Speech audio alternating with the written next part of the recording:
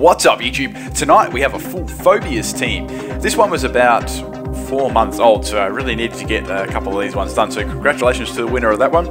I've just got a couple of old ones to cover, then I'm pretty much on topic of this one, so leave your theme team in the comment section. I'm definitely going to pick the winners and such for each video, so yeah, leave your theme teams below. Also for this video, it's had a bit of a graphical upgrade as well. We've fixed the GIFs and stuff, and just those little fainted screens are now black, as most people requested. So enjoy. Hope you enjoy this one. Okay, so I'm leading with Galvantula here for arachnophobia, fear of spiders. Right, this is a choice banded Galvantula. Yes, I'm weird. Does quite a lot to Dustox. I'm pretty happy with that one. Dustox goes for the Quiver Dance. Here I was thinking, well, it's probably going to be one of those like Focus Sash Quiver Dance sets. Since I'm banded, I'm going to get outsped now. I'm not going to be liking any of that. Muck's a pretty bloody good swapping for this, because unless I had like Hidden Power Ground or something, but I thought that would be nice. This is a Assault Vest Muck, and obviously I think Muck would be for germophobia or something. Fear of germs, germy things. Right, so Dustox actually swaps out there, and in comes the Dustnor. It's going to frisk out my Assault Vest there, which is fine, I guess. Unfortunately, I went for Power Up Punch because I wanted a boost on my attack there, but that's not too bad. Thinking about here, probably Will-O-Wisp is going to be coming my way, so Unknown would be the best swapping here. Unknown is fear of the unknowns, that's why it's spelled differently. I couldn't really think of what to name them, so I just did them because the names are so long on the thing, so yeah. That was the best thing I could do. Okay, so we've got Shadow Sneak here. It's going to hit me like a truck. It probably doesn't even have any EVs in attack either. It's just unknown. I go for the Hidden Power Psychic Choice Specs. It does so much damage, and yeah, that's pretty much all Unknown's going to do. That's just how it is. I didn't really want to swap anything else into this at all. Just be unnecessary damage, and I wanted to keep the momentum of this battle going. So down goes little Unknown U. Now, second here, we're going to swap in against this Dustox, because I've got a couple of, there you go, there's the fades. I'm sure that's much better, so you can see that it's fainted, and you can still see the Pokemon now behind it. Okay, now, this Pokemon was so fucking good. Okay, so I frisk out his item, which I already knew what it was. He's going to Shadow Sneak me. It's not going to do too much because I'm actually an Everlight, bulky Everlight set of Pumpkaboo, and this is a fear of Halloween. Okay, so I just Will-O-Wisp the Dusknoir anyway, just to get some damage, negate that Lefties and such. So I've got Will-O-Wisp on here. I've got Leech Seed as well. I've got Synesis for some health recovery, and I think I have it Giga Drain just for some. Just for a bit of attacking moves, just to avoid the taunt and a little bit of health recov. Okay, so I get Will-O-Wisp myself. I was kind of expecting that. Didn't want to really swap any of my other team into that either.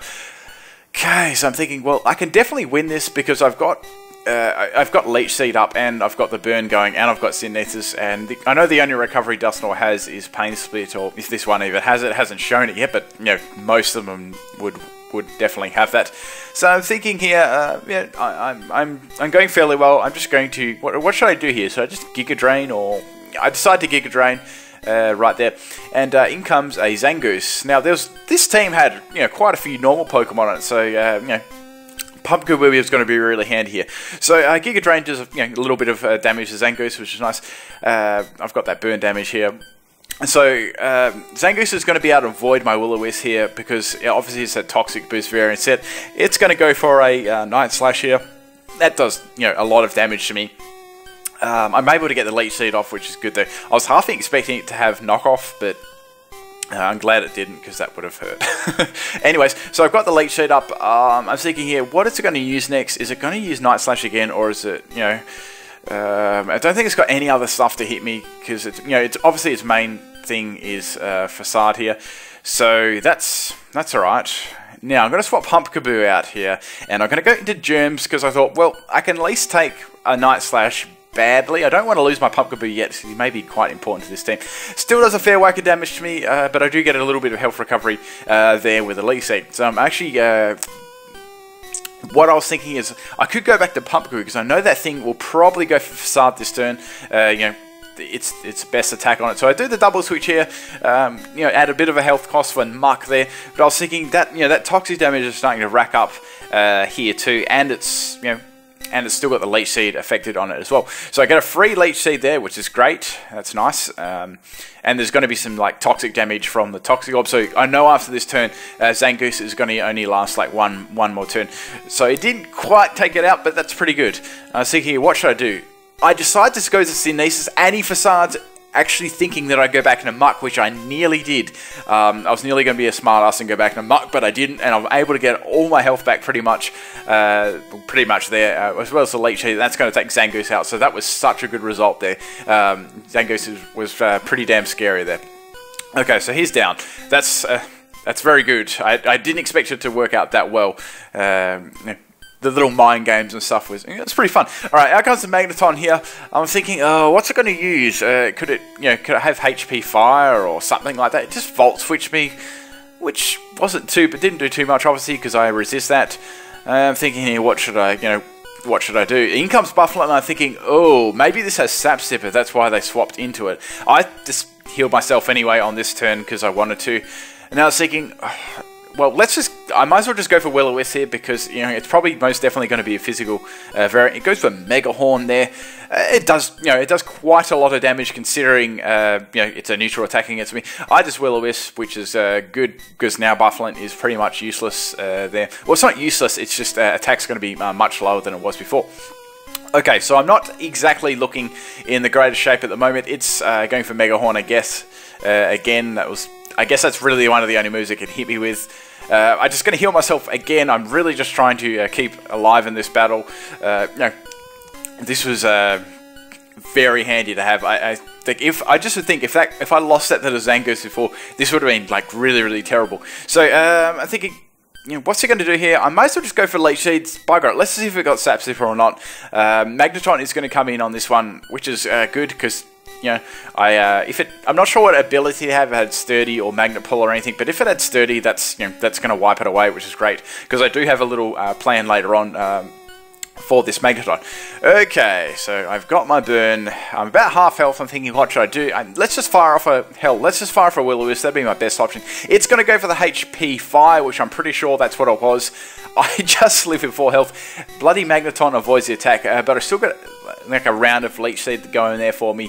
But I know after that, getting that health back, that's not going to be quite enough to negate the burn damage, which is alright because, Pumpkaboo, God, I'm having some issues saying that name. Pumpkaboo did really great in this battle. So I'm going to go to Grand Ball here. I'm thinking, what should I do? They actually withdraw. I wanted to test whether it was Choice Specs or something. So, they did actually withdraw that one there. I went for the Power Up Punch. Obviously, Dusknoir was expecting a fighting type move. I actually really wasn't expecting a swap there, so that was telling me that it may have been Scarfed or Specs or something. I'm not sure because, why wouldn't it just go for like a Flash Cannon or something like that? Or a Steel-based move. That's probably its best one. So I just play rough here. It doesn't quite kill it, which, sucks. And Dusknoir is going to use a good old Pain Split and get lots of my health back. Lots of my health and give it to him. Which makes him really annoyingly pain in the bum. So I was thinking, what should I do here? I'm going to have to sacrifice one of my Pokemon to take this thing down. Should I just keep going for the play roughs? Or I really wanted to leave Grand Ball for last because he was quite handy. I was thinking, well, I could sacrifice my Galvantula here because I feel that Grand Ball was more helpful at this stage in the battle. It's going to go for a Shadow Sneak there, just trying to do a bit more damage to Grand Ball, I guess. It crits me, which doesn't really do too much at all. So here I'm Choice Banded. I thought, well, let's just go for Wild Charge again. That's this is going to do a fair whack of damage to it with a Choice Band and stab, a nice high base power and stuff. So I go for that, praying that it'll kill, but it just falls short again. Which is alright, I guess. Dusknoir can't really make use of Pain Split that much because I'm on quite low health myself there, and I don't have any health investment or anything, so it's not going to really get much back. So the best thing with the Dusknoir did there was Will-O-Wisp, so that's good for him. This actually gets Sucker Punch, and unfortunately I'm banded, so I couldn't really make use of that. I knew Dusknoir would probably go for the Shadow Sneak anyway, so that's how it is. But I got rid of it, which was great. He's going to Shadow Sneak me again, obviously getting rid of a little bit of health there. I'm just going to Wild Charge and finish him off. I know that I'm going to be able to live that burn, which is great there too. So it's good to get him out of the way finally. That was really good. Okay, so a little bit of recall there, and I've got about one more turn left of attacking. and such. Okay, so out comes the Magneton, and I have to find whether it's going to outspeed me or not. It does outspeed me, so it's definitely like Choice Scarfed or whatnot, or whatever it is. I'm pretty sure it's Choice Scarfed for it, to outspeed me there. So that's down, but Galvantula did really well in that battle. The special variant was great. Now, this is what I've been wanting to try out for the whole battle. Okay, so Magneton is going to go for the Flash Cannon here. I've got Sturdy here, so that's nice, so I'm going to be able to take that one, which is good. There. So, I've got Rock Polish on this set, and I've got Weakness Policy, and I made this into a special sweeper with Rock Polish, which is going to be, really fun to use. So I've got my +2 speed. I'm hoping this was enough to, outspeed the Magneton. Wasn't sure what it was running, like Modest or Timid. Just went for it anyway. So I outspeed and I get the Earth Power off. That destroys Magneton. That was awesome. That was so good. Normally I'd call... oh, I didn't even say... this is like a fear of jewels, so that's an interesting one. Obviously, Granbull was a fear of dogs as well. I think that's all of them, yeah. Okay, so out comes the Mega Ordino. I knew that I couldn't really do much of this, so I just went for the best stab attack that I had, being Moonblast. And, it does fair damage, considering, I mean, it doesn't really have a lot of special attack, even after Weakness Policy. Okay, so it's going to finish me off there with the double edge there. But that was good. I got past that Magneton. That was very important. So I'm down to my last 2 pokes. They've got 3 left, but that Dustox isn't in very good shape. So I did save Granbull for this moment, and I'm very glad that I did. So here I decided just to go, what should I do? Should I just go for Facade? I just went for that. That was my best option. I could have gone for Power Up Punch there, but yeah, I didn't want to. I just wanted to get rid of that. So... I could have. Anyway, so there was 2 Pokemon left, being the Bufflant and the Mega Ordino. Out comes the Bufflant. I was thinking, I'm not sure if I'm going to get outsped here, what EVs they're running on this. Even with the quick feed up, I wasn't 100% sure what they're running. And I do actually outspeed them with the close combat, and that takes them out, which is good. It could have, it probably was like a choice band or set. That's normally what they run. And such. So I've got 2 pokes left. The Mucks, sitting waiting there unless Granbull doesn't finish the job off. So we've got the Ordino here. Now I was thinking, let's just go for Facade. It doesn't really matter what I go for. It's going to do lots, a fair amount of damage anyway. It's going to go for double edge against me, and that's going to be enough to take me out there. I was poisoned anyway. That's good. So, the last Pokemon that I've got is my Assault Vest Muck. I do have Gunk Shot in here, which is great. It's just a question whether it's going to be nice to me and hit. So, Aduna sets up the Wish. I'm like, oh my god, please do not miss, because this could get really ugly and stolly and stuff. And it hits, and the Garbage Bin hits it straight in the face, and that's Ordino down. Game, set, match. Crit didn't matter there, for sure. It was Ordino. But that's all, guys. I hope you enjoyed this one. Hope you enjoyed just the little adjustments to this one. Yeah, leave your theme teams below there. I've pretty much explained what all those sets were there. If you have a theme team and you're not 100% sure that I've done it, just check out the playlist after this video, because I've got them all there, so you're not repeating the same teams over and over again. That'd be really cool if you could check those ones out. I'm not sure if I'll get it up tomorrow, but I may have another theme up tomorrow, but I want to do a mystery theme team next couple of days or so. That's about all, guys. Thank you for taking the time every day for watching my videos. Peace out.